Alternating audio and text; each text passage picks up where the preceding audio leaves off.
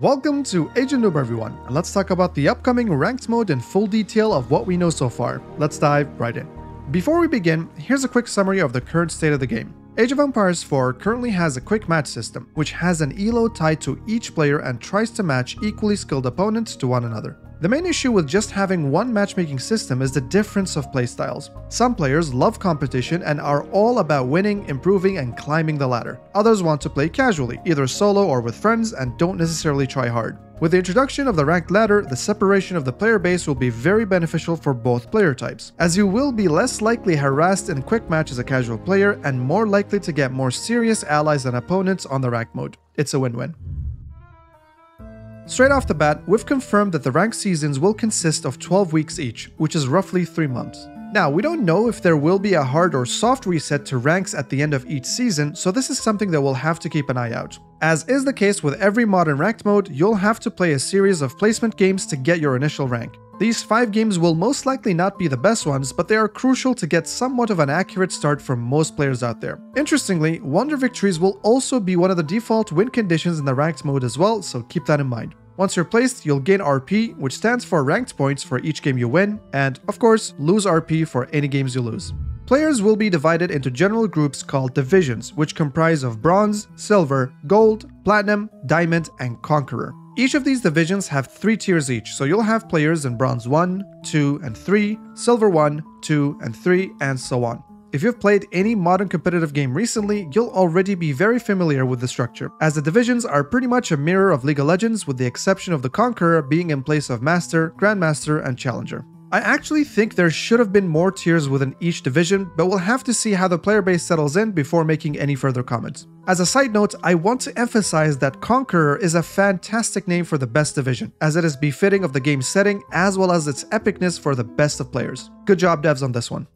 That said, one thing that may have been an oversight for the developers is the differentiation of the Conqueror players. If the divisions work correctly, Conqueror players should typically be in the top 0.1%. This further differentiation is supposed to separate the top 1% from the top 0.01% and comes in terms of a separate division that is special for godlike players, or some sort of ranking number, either globally or regionally, to help distinguish the great players from the exceptional. Hence, we don't want players like Marine Lord, the Viper, Hera, or others being in the same division with a random player who will never even be able to qualify to any S-tier tournament. Professional players are on a completely different level, and they should have this represented in the game somehow. This is exactly why Diamond players in League of Legends are amazing players in roughly the top 0.5% of all players, but they are still a far cry from Master, Grandmaster, and Challenger tier players, which separate the top 0.1%, 0.05%, and 0.01% of all players respectively. Hence, when you think about it, there are 5 divisions that separate 99% of the player base in the rank ladder, and 4 divisions that separate the other 1% to compensate for the insane skill level difference at the top level. Of course, even League of Legends didn't have this refined system from the start, so with time, I'm sure that Relic will further refine the divisions as the player base and the esports scene evolves if they're paying close attention.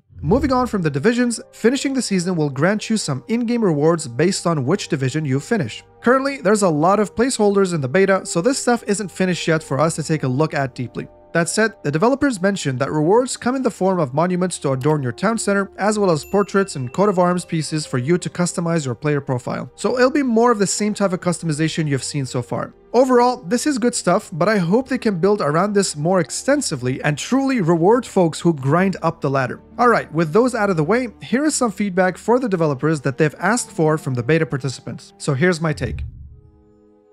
Number 1. The tier numbers changing inversely to the weapons displayed on the player's ranked icons is not the best design choice, and will definitely confuse newer players or folks who haven't played ranked before initially. So, Bronze 1, for example, will have 3 weapons, while Bronze 3 will have 1 weapon, even though Bronze 1 is better than Bronze 3. I'm okay with the number of tiers being in either ascending or descending order, as I don't think it matters at all normally, but it's currently not the best design to have with the naming convention they've opted to go for. Hence, if they're going to stick with the added weapons approach based on the tier of the player, I think they should swap the tier number ordering to go along with the emblems.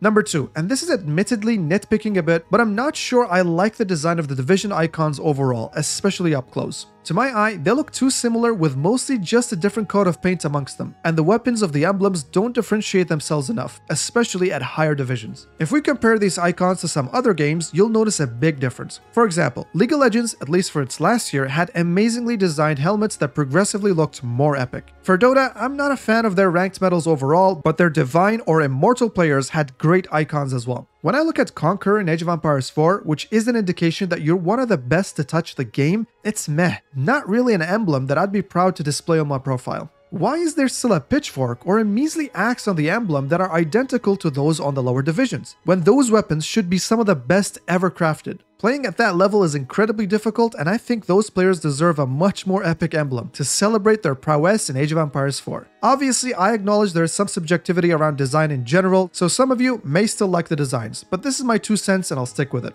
Number 3, which is an extension to the previous point, the differentiation between the division icons needs some serious work. Let's go through a few examples. Take a look at the difference between Bronze 3 and Silver 3. It's just a different color and a different shape of a shield that is no way indicative that it's a better or stronger one. That's a whole division separating those two. What about Bronze 1 and Silver 3? Yes, the color is different, but Bronze 1 looks way more hardcore and epic compared to Silver 3, even though Silver 3 is the better player. In other words, if you ask an outsider who has zero context to compare those two emblems and ask who do they think is the better player, they'll almost always choose the Bronze 1 icon. You can kinda make the same argument with Bronze 1 and Gold 3 as well. If you lack context, then this is also a great comparison, even though there's a big difference between those two players. It gets worse though. Take a look at Plat 3 and Silver 1. They're way too close to one another, despite a Plat player being so much better. Diamond 3 and Plat 3 also don't showcase the difference in skill level enough, as Diamond players are supposed to be top 1% players. And so on and so on. There are other examples, but you get the point.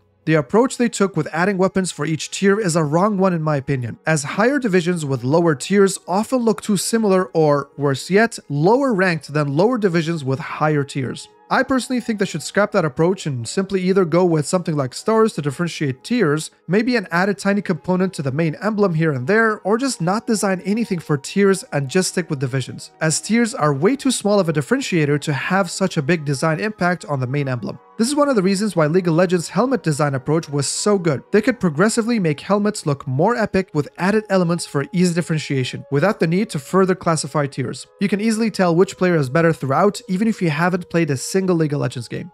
And finally, number 4, the ranked UI needs a lot of work, as it is currently bare bones. Once again, I'll take League of Legends as an example here. Although not perfect, it showcases a lot of things very nicely on the fly. We can immediately see that this player is a slightly above average player sitting at Gold 3, their honor level, which is the overall behavior of the player in game, as well as their strongest and most mastered champion. And with a hover, you can see their top 3. There are some other fluff here and there, but also a list of the ranked ladder of where you exactly sit within the game's client. Hence, we can apply a similar structure to Age of Empires 4. Apart from showcasing your division and tier, your ranked profile, which should be accessible to others to look at as well, should perhaps showcase some sort of background from your favorite civilization or an in-game screenshot, have an honor system to track the behavior of the player, showcase their best performing civilizations, best performing maps, win rates, civilization matchups, and so on. There's a ton of potential here that is currently missing. Well, that's all you need to know about the upcoming rank mode and seasons in Age of Empires 4 and my 2 cents on how they can improve it in the future. This upcoming patch will include so many quality of life features that should have been in the game in the first place, but I'm happy they're finally coming soon for the game to feel a lot more complete. Hopefully, the scenario editor and the creative tools will come right after as well, so the community will finally be able to create custom maps, scenarios, mods, and other creative content to fuel some additional content to the game, as many players have been leaving the game due to its current stale state. I hope that the player numbers will recover a bit and increase once again. As always, thanks for watching everyone, best of luck on your climb on the ranked ladder when it comes out, and see you all in the next one.